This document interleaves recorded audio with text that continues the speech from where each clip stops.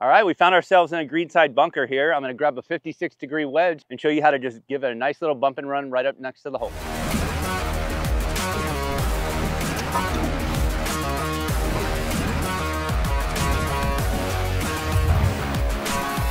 So today I'd like to focus on club selection and shot selection out of one of these greenside bunkers. What we have here is a ball just rolled into a greenside bunker.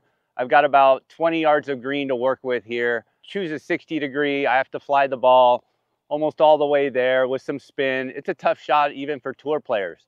So what I suggest for amateurs and mid to high handicappers is just make life easier on yourself. Grab a 56 or 54 degree sand wedge, and we're gonna play just a simple bump and run out of a bunker.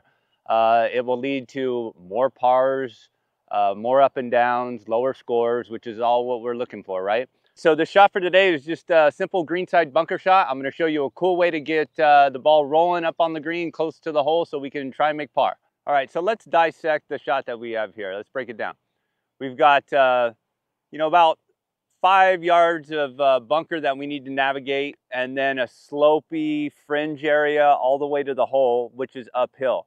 So I can't really go directly at the pin with this, with the green sloping away. I might end up 15, 20 feet away from the pin. I have to take a little bit more unique, aggressive approach into the fringe, all right, and then just let that ball roll up there, all right? So the play is just out of the bunker, no spin, let the ball roll up, curve towards the hole, all right? The play here is to get low, ball's below my feet, just slightly forward of center.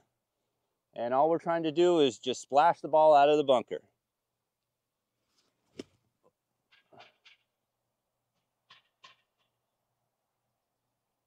And there you go. All right, and that's the lesson for today. Don't always pull your 60 degree. Often opt for a 56 and just roll the ball right up to the pin.